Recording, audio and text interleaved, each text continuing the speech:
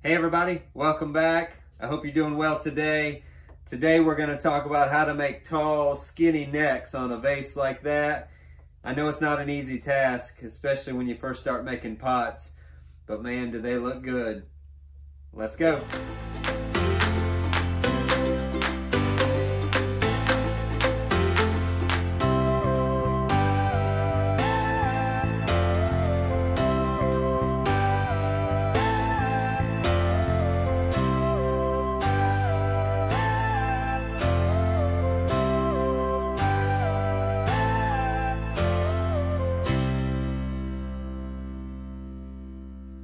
All right guys, I'm gonna do my best to explain how to do this because I'll be honest with you, I would say the majority of what it takes to learn how to do this is just hours and hours and hours and hours of practice and pounds and pounds and pounds of clay.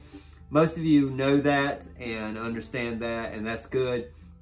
But still, there's probably a couple things that I could share that might be able to help you with that, things that I've learned along the way in the past 27 years of making pots that would help you all understand and know how to do that. So that's what today's video is about. I hope it's gonna help you and I hope you learn something. I was throwing some vases yesterday, some small vases, and I threw this one this afternoon and I thought, man, this clay is just working really well for me right now, and these vases are looking really nice. So I thought, you know what, let's make a video and talk about how to make tall, skinny necks on a vase like this. And I will say the first thing that comes to mind, or one of the things that I thought of yesterday when I was making these, is I was making various shapes of vases, some with a lot bigger bottom and some with, you know, smaller, you know, round, still rounded, but leaving more clay at the top for the neck. And I will say that one of the biggest issues, one of the biggest issues I've ever noticed in myself was a perception issue. And that was, what I mean by that is that my perceived idea of how much I needed to push out the clay and how big of a belly that I needed to make on a piece as I'm making it before you make the neck and the top, that was one of my biggest challenges, because a lot of times when you're making the belly on a piece, your perception of how big that needs to be is not appropriate because you haven't made that top yet, and you don't know exactly how much clay to leave to make a good proportioned pot. And I mean, you can make a proportion of a pot of any kind of proportion of belly and neck and all that, but there are certain ones that I think look better than others. And so in my goal, or in my chasing after the perfect pot, which never happens, but in my goal of trying to accomplish the shapes that I want, there are certain proportions of a belly and a neck and a top that I want to achieve. And at times I've had a problem, or not a problem, but at times I've had a misconception about how much to leave in either the top or the bottom to get the shape that I want. That's what I'm trying to say. So as we do this, I want you to think about that, or next time you're throwing, think about that. Think about maybe not putting as much of a belly on a piece and then make the top, and just kind of see how it goes and feel it out for your own self. And you may not have that problem with the perception, but I'm assuming that if I did, there are lots of other people that have and do have that issue, and you may not realize it because a lot of times we don't know what we don't know, right? So anyway, so I'm going to start throwing some of these, but I thought before I did that, I wanted to talk about that. The other thing that I would say is that as I'm making these are 1 pound vases. I pull the clay, but I don't pull the clay as much as I could. You know what I'm saying? Like if I was just making a straight-sided tea glass, I could pull the cylinder a lot taller than I'm gonna pull here in just a minute to make one of these vases. And that's because if I'm gonna belly this out, I need a little bit more clay there in order to stretch that out and make that shape without making it too weak. Your main weak point in a vase like this is this area right in here, right below that neck, right where that comes in the smallest.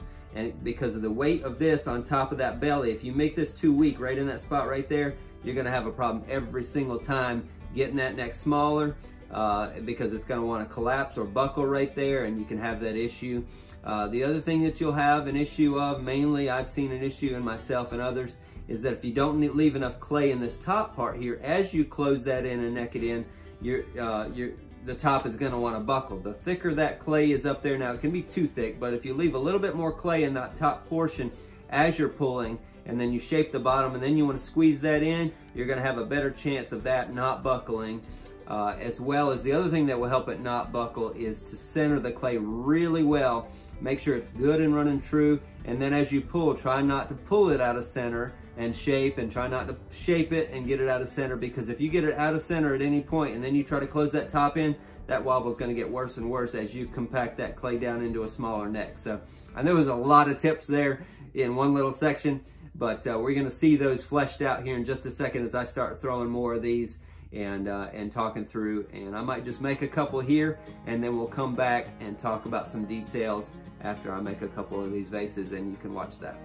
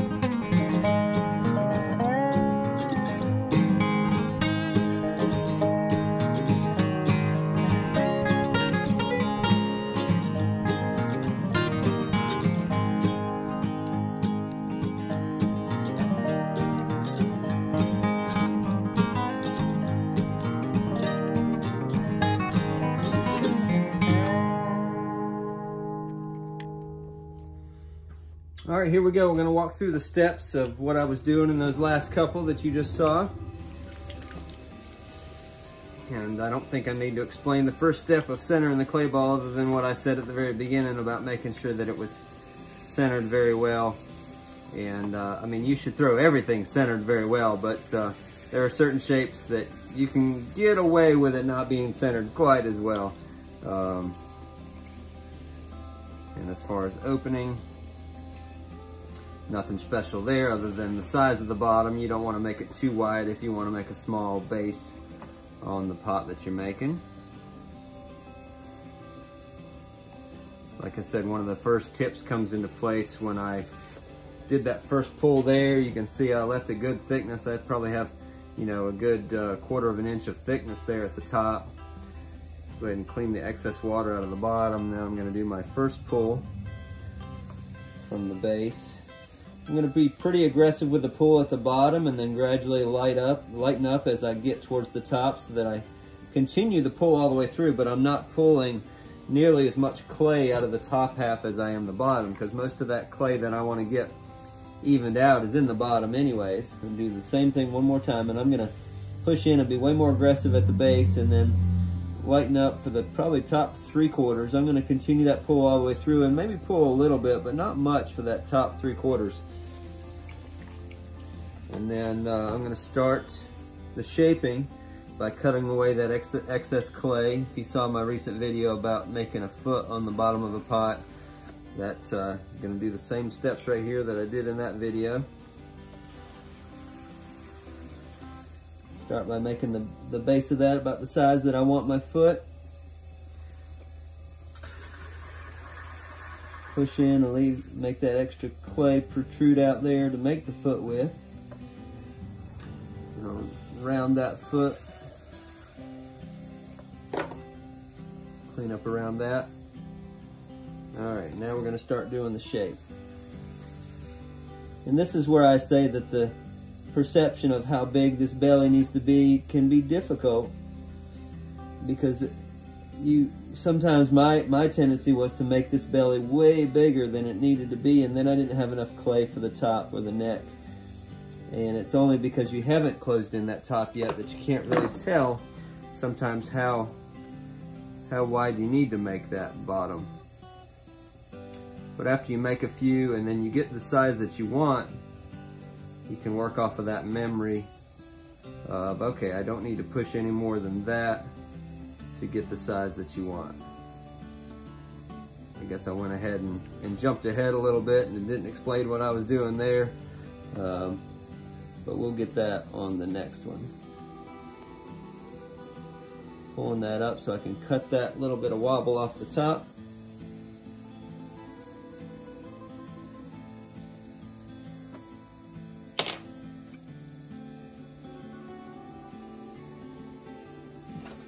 I'm going to use my tool to make sure I got a good round shape right on the top part of the shoulder there. Alright, once I got that, add a little bit more water right up in here, and then I'm going to pull this neck one more time, or at least shape it more than pull it.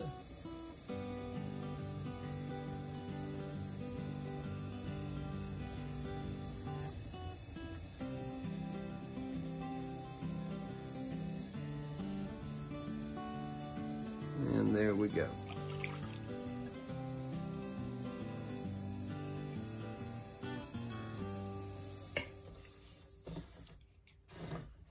All right, I'll switch angles, and then we'll at least walk through the steps of at least one more, and then see where to go from there. All right, here we go with another vase from a different angle.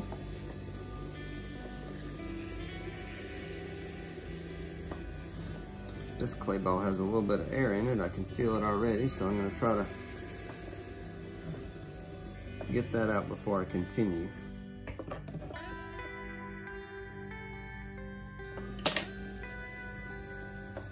All right, now we're going to recenter it.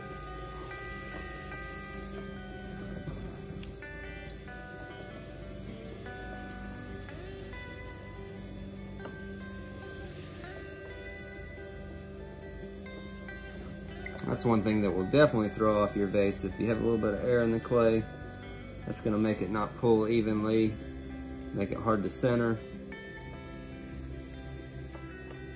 And that, you know, there's a chance that I didn't get it all out, and it might show up again here in just a minute.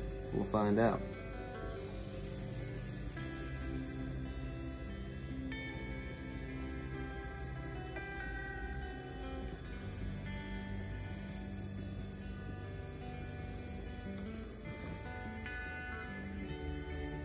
Yeah, I can feel a little spot right there on the inside. And there's a couple on the outside right there.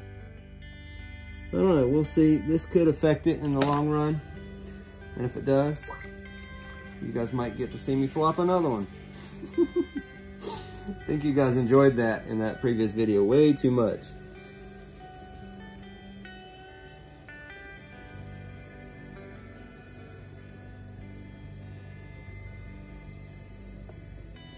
And the top's a little uneven already just from that, just from those air bubbles, but I think I can still work with it. So I'm gonna cut away that extra clay, make my foot.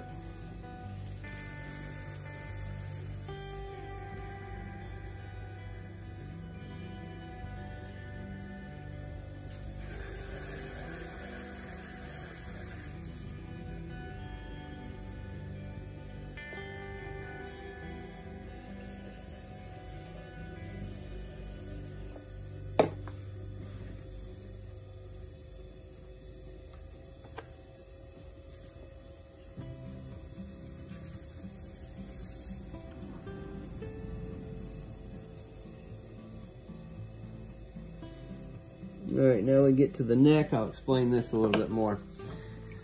What I normally do with the neck is start by wetting the clay, dipping my sponge in the water, wet the clay down to where I want to neck it in. I don't want to add water to the whole thing. I definitely don't want to get water on the inside because I'm going to make this too small to even get a sponge on a stick back in there. So I'm just going to wet the clay down to there. And then I'll start by squeezing in, collaring my hands together and pinching that in. You don't want to do too much at one time either, because then you're going to buckle the top. So you can see I gradually pinch that in. I went from, you know, this big around to that big around, then I'm going to go a little bit more, add a little more water. Usually after this second one there, you can see it's got a little bit of a buckle in it. That's from earlier, like I said, with that clay having air in it. I'm gonna go ahead and see where that sharp angle is, right on that shoulder. I wanna go ahead and round that off now before I finish closing that off. That helps me keep the shape and also keep the integrity of the piece. That's a little more important when you get to larger sizes, not to create sharp edges there, because the more weight you have on top, the more chance that has of collapsing. But it's just a good practice in general. I'm gonna go ahead and cut this off because it's already a bad enough wobble. I'm sure I'll have to cut it again based on the wobble that's in that neck already. But if I do it now and then do it again later, that helps me keep it more even. All right, so now I got that pretty skinny, and I can come back now and pull it. This, I'm doing more pulling with my left hand than my right hand. You can see there, I was kind of following it with this hand, but I was doing more pulling between these fingers here than I was with my index finger like I normally do, just because of the size and the shape of the neck. I could do that. But now I'm gonna do shaping with my right hand, supported on the inside with my left.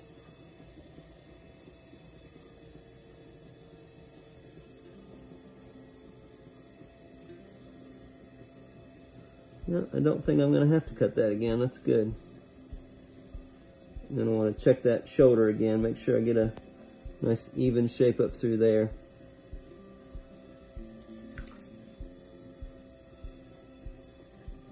Hopefully my head wasn't blocking that view of me doing that. All right, let's do one more, and hopefully it doesn't have an air bubble in it.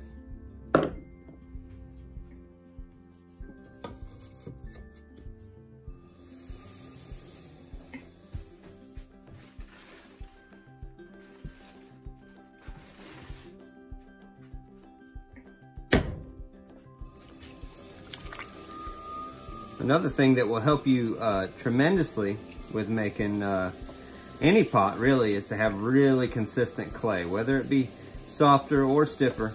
If you got really consistent clay, it's one thing I love about having a pug mill is that I can have fresh pugged clay. Even if it comes out of a bag, it has been pugged and de-aired, but if it's been sitting in that bag for a couple months, it probably has some hard and soft spots. So having a pug mill is a great way to even that up, or you can hand wedge it if you don't have a pug mill. But either way, having that consistent clay is a big benefit to making anything with a delicate shape. Then it's a lot easier to center, a lot easier to pull consistently without having those hard and soft spots mess up your fluid motion.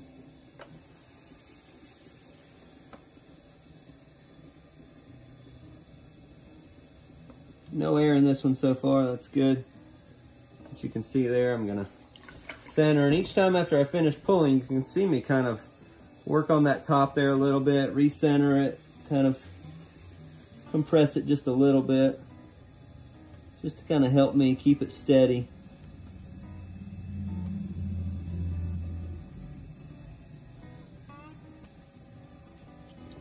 Because I know I'm gonna want to work on that top quite a bit, and keeping that steady is a big key.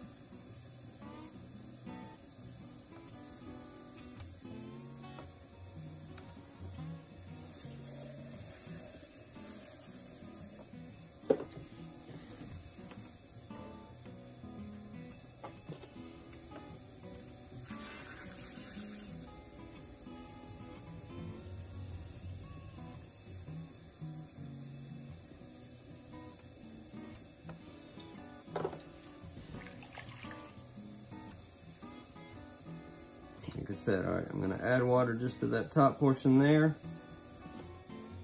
Start squeezing that in. I'm gonna do that gradually. Start at the base, come up, follow all the way through, even if there's a little bit of a wobble. Add more water just to that top portion there. Squeeze it in, follow it all the way through, even if it starts to wobble a little bit like that one did. Okay? One of the things that I've learned as far as cutting off the top of a piece, you definitely want to, I prefer a needle tool, and you definitely want to get it wet. So that way as you're pushing the needle tool in, it doesn't drag on the clay. You're pushing some of that water into that spot, and then once you're done cutting through, just lift up. If you do that dry, that needle tool and that clay is going to drag, and it's going to cause a problem. All right, I'm going to pinch in a little bit more right at the base and pull up. Now I want to work on this shoulder. You can see the shape there is not quite rounded like I would like. So before I finish shaping that neck, I want to work on this shoulder.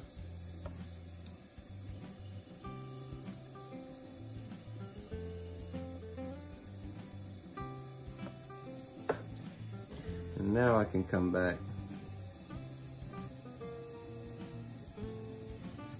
and shape the neck.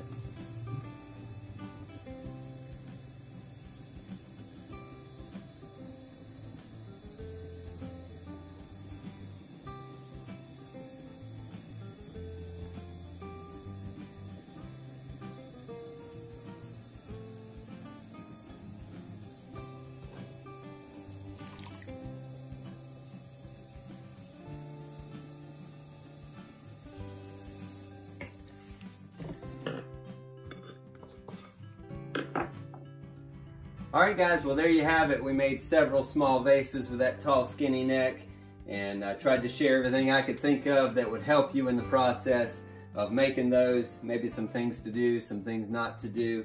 And you can see not all of them that are that shape. I made some last night that are more bulbous and round and squatty. But today I was inspired to make this shape, and so I thought I would share with you guys some tips on how to make those.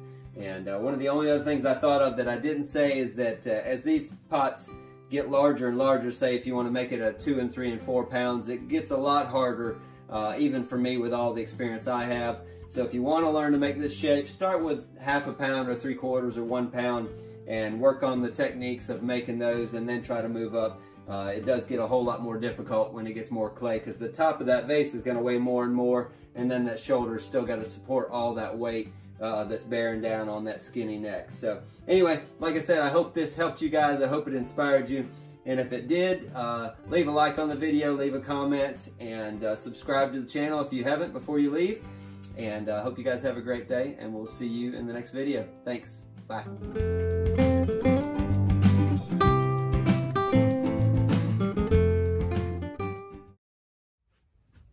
All right, just for fun, maybe we'll do this as a bonus clip at the end after I said goodbye.